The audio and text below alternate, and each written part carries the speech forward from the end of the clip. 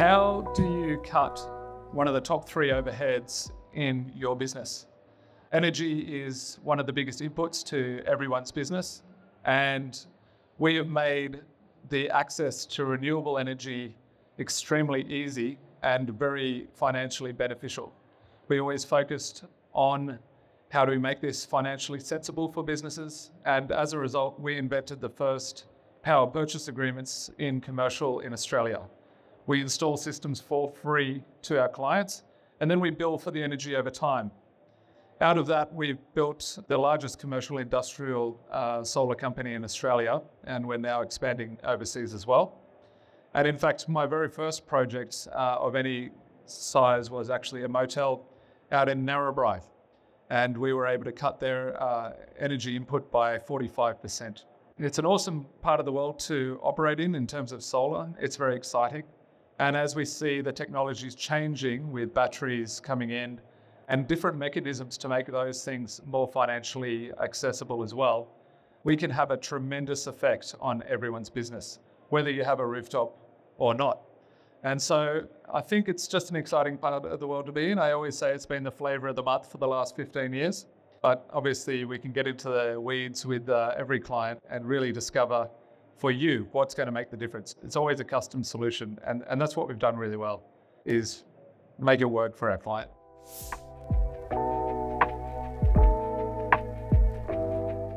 As solar's become more prolific, we are starting to take it for granted seeing panels in the roof. But as a hotel, you have a pretty good opportunity with the visualizing screens that, we look after Bunnings. A surprising thing we did for them was to put a screen displaying what the Bunnings store was doing with solar. Since then, they've actually stopped doing that, which is also a bizarre behavior. But to Chris's point, it comes back to education. What we find is that with our clients, about 30% of energy consumption is modified by behavior alone.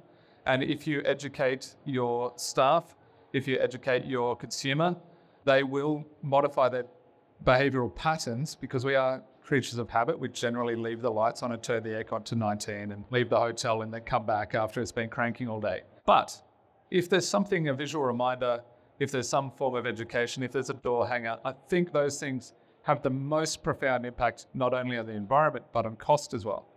And whilst we want our clients to use more power in the day, please leave your aircon on so the solars are powering it.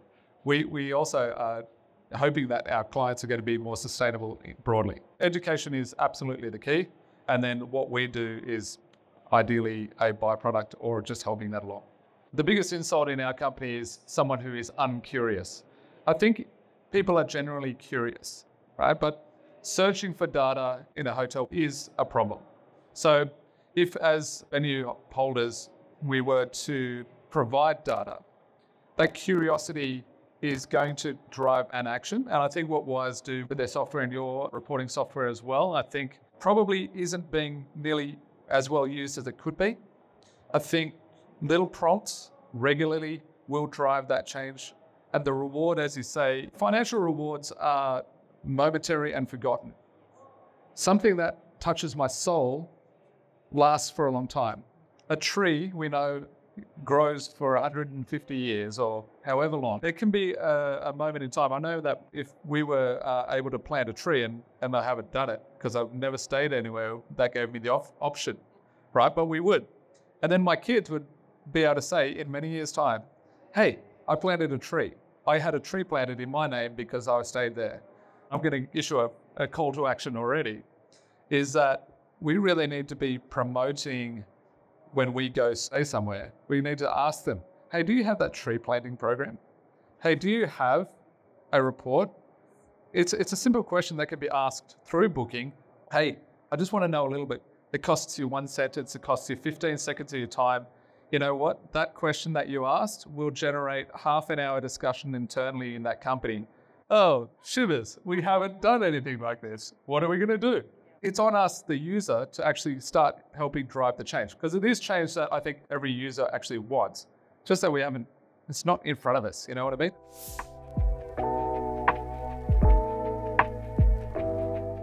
It's an interesting question, and I'm lucky enough to talk at many events in a whole range of different parts of industry.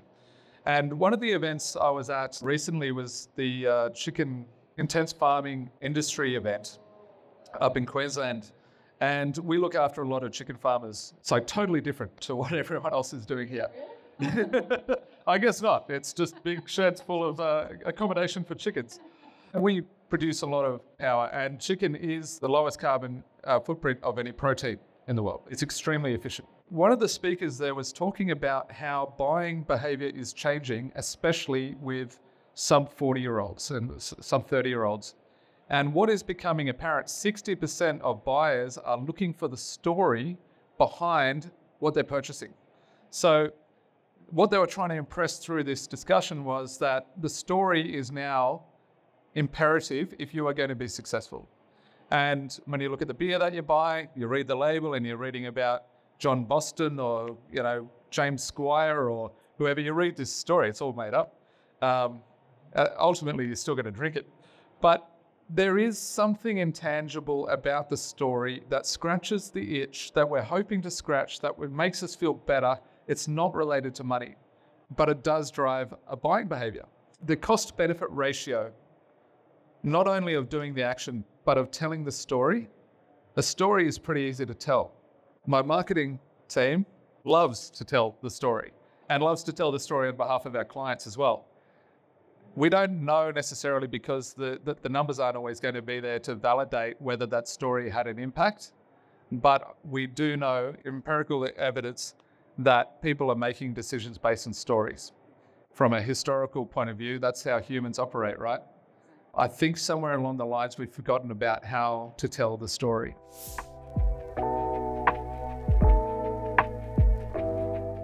So about 50% of our clients purchase with cash, as in buy a capital investment, and about 50% buy their solar through a PPA.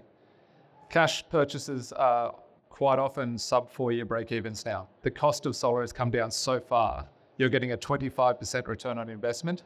There is no company in Australia who doesn't want to get a 25% return on investment on that piece. Batteries are not so financially sensible yet. However, we are seeing the break-evens come in under 6 years now, so it's pretty exciting. And sensibly, you can get your business to be around about 80% self-sufficient if you've got the roof space. Then what you do to get that last 20% of your energy from a renewable source, you can buy in from external renewable sources. So we're very quickly seeing, and I didn't think I'd see it in this decade, we are quickly seeing that sustainable energy source, 80% of it at least, is financially sensible for most clients. There's an old business principle that you can only change what you can measure. And it's relatively cheap for any business to put in a device on their main switchboard. It would cost you less than $1,800 to get the first line of reporting, which is how much energy am I using? And the software packages that come with that, with the hardware, you can input your relative carbon footprint for that energy that you're bringing from the grid. Once you understand that data and you can visualize it, then you start making those behavioral changes that we were talking about before.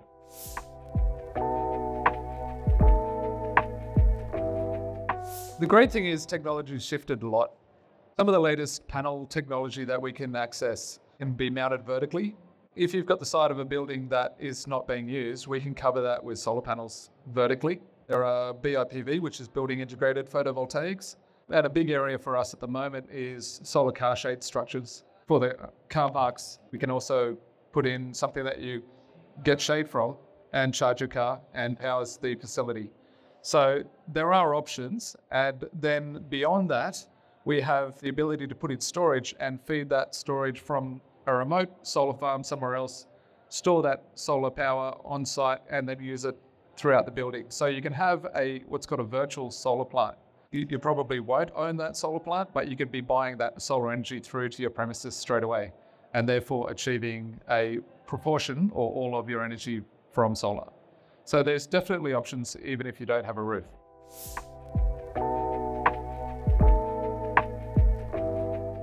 I love EVs. I have an awesome EV, and we will drive out of our way to use someone's facility or stay in a hotel that has EV charging. Like my wife will go to the Woolworths with the EV charger to save $2 worth of charge. she'll charge there and spend $500 in food. It's crazy. I don't know why. It doesn't make financial sense because we can charge for free at home. But it's EV charging, it's just a piece of that puzzle. But for anyone with an EV, I can tell you as an EV user, we are extremely loyal to those people who provision us. And people with EVs, not so much anymore, but definitely used to be only high-end clients. So, you won't buy a cheap EV, even though they're like super cheap now. But yeah, it's driving loyalty, and you will absolutely increase your patronage by a couple of percent just for having it sitting there. Definitely sell the energy into the EV charger. You can get a 3-year break even from selling energy to EV users. We don't mind paying for it.